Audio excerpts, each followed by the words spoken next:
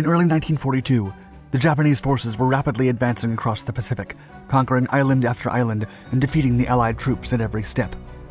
It became so bad that primary resistance fell to the locals, and Australian forces were sent to the small island of Timor to provide support and defend the territory.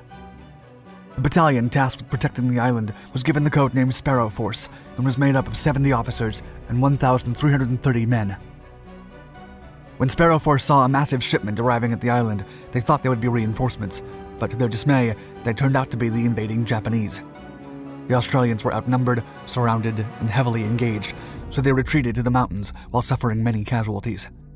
The military command in mainland Australia and the Japanese forces thought that Sparrow Force had been eradicated, but to their astonishment, the remaining soldiers in Timor had actually built a headquarters deep in the jungle.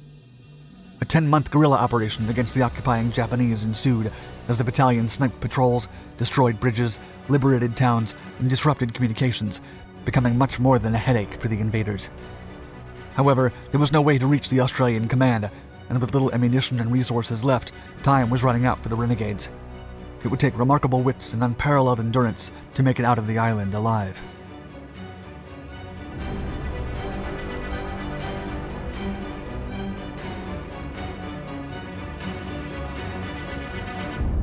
The island of Timor.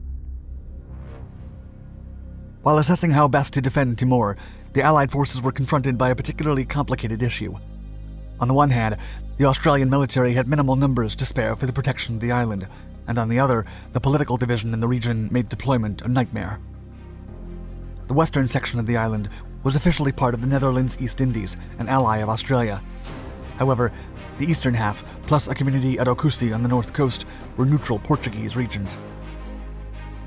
Portugal, wishing to remain neutral in the global conflict, opposed the deployment of Dutch or Australian forces as it felt that this was unnecessarily aggressive towards the Japanese and could lead to the Empire attacking more of its settlements.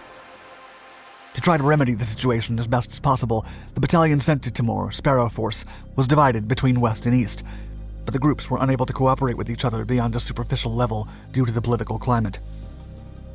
Sparrow Force arrived on the island on December 12, 1941, and immediately took up defensive positions across Kopang, the capital of West Timor, and the airbase at Penfui. This section of the force was composed of the Tasmanian 240th Battalion AIF, supported by artillery, signals, medical, and headquarters personnel.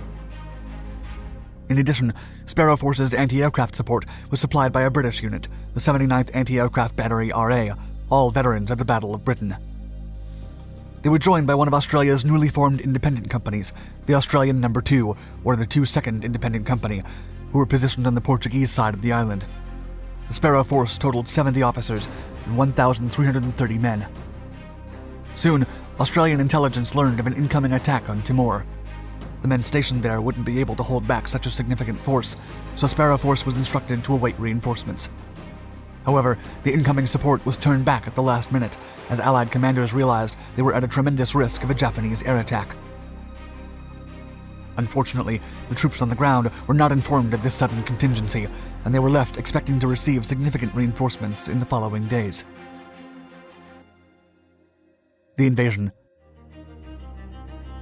Moments before midnight on the night of February 19th, the Japanese 228th Regiment landed in Dili, the capital of Timor. The units from Sparrow Force in the area had anticipated being relieved by Portuguese colonial troops arriving from Africa, and presumed that the incoming troops were their replacements. However, they were in for the surprise of their lives. The bulk of the surprised Sparrow Force troops belonged to the Dutch No. 2 from the 22nd Independent Company and was stationed at Dili's aerodrome. When they finally realized that the inbound troops were not friendly, the Dutch sent just enough resistance to allow them to conduct an orderly but unimpeded retreat to the south. At the airfield, Lieutenant Mackenzie and 18 men from No. 2 were suspicious of a large number of unidentified soldiers moving calmly toward them in the dark. They were almost upon the Allies when Private Mervyn Ryan recognized them as Japanese and opened fire with his Bren gun. The small number of Allied soldiers inflicted several casualties on the approaching Japanese troops until they began to use grenades, and the Dutch soldiers were forced to retreat. A few Allied soldiers perished during the skirmish. Still, the Japanese suffered most of the damage, with Portuguese sources claiming that there were 200 Japanese casualties at the airstrip. While the men from No. 2 section were battling for their lives as they tried to flee from the airbase, The unsuspecting men from No. 7 section were moving on trucks in the nearby hills. However, they drove into a Japanese barricade and were taken prisoners to be escorted in pairs and executed in the wilderness. As the days passed and the Japanese took control of the island, the remaining Sparrow Force members moved to the mountains and established a makeshift headquarters. Despite being wounded, significantly outnumbered, and low in supplies, the soldiers decided to reorganize and fight back. Not even they could imagine that their furtive operation would last close to a year. A resistance.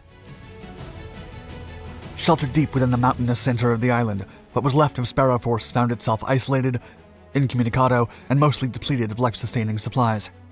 Back home, reports circulated about the island falling entirely to Japanese control. As the week passed and no communications were received from Sparrow Force, it was assumed that they had either been eliminated or captured during the takeover. Still, even when facing overwhelming hardships, the members of Sparrow Force decided that instead of disbanding, they would continue fighting and offer all the resistance they could muster against the Japanese occupation. In the words of Corporal Jones, one of the officers stranded on the island, quote, "They would stay until they were told, 'Pack up your gear. You're not needed here. This island has run out of Japs.'" Still, that determination was not enough if they wished to survive more than a few weeks. Their accomplishments would have been impossible if it wasn't for the valiant effort of their local native tribes, who decided to help the Australians, even when it meant endangering their own people. The primary means of support initially provided by the natives was food, as Sparrow Force was dangerously low on rations. However, their food supplies soon stopped being a cause of concern when the residents brought everything from essential grocery items to exotic local dishes like buffalo and baby crocodiles. The natives went far and beyond to help, providing intelligence about the region and even sanctuary to the Australian units. With their basic needs covered, Sparrow Force was able to begin their new self-appointed mission, the total disruption of the Japanese occupation of the island. Guerrilla warfare. The members of Sparrow Force divided themselves into small tactical strike teams and began interrupting supply lines, blowing up bridges, setting fire to warehouses, and sniping patrols, all while ensuring they could always escape back into the jungle in true guerrilla fashion. When they carried out more extensive operations to liberate specific villages, they received the support of the locals, who used spears and fire torches to help the Australians drive the Japanese out of their homes.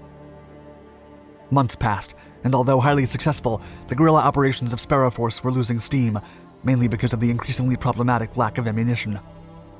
Sparrow Force continued to be isolated and unable to communicate with any allied forces in the region. So when the lack of ammunition forced them to stop their operations, they decided to use the same wit and resourcefulness to solve that predicament. They then snuck into an enemy camp and stole a generator and battery out of a Japanese car. Using recycled wire, tin cans, and melted gear, they then repaired the old radio unit that had become useless for the last 9 months on the island. After tinkering for several days, the soldiers were able to reach the Australian military. Their comrades first received the news with palpable excitement, but then became suspicious. After all, it was a typical Japanese tactic to lure Allied troops into a trap. The Australian command then asked one question to confirm the identity of the callers. They had to immediately respond with the first name of the wife of one of the missing Sparrow Force officers.